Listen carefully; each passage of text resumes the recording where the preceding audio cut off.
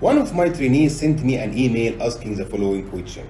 I have been asked one question in an interview which I was unable to answer. The question was, if engineer receives submission of planning package from the contractor in soft copy, XER file and Primavera schedule, and hard copy, print of the Primavera schedule as well, how you will sure that both are the same or not? Actually, this is a smart question.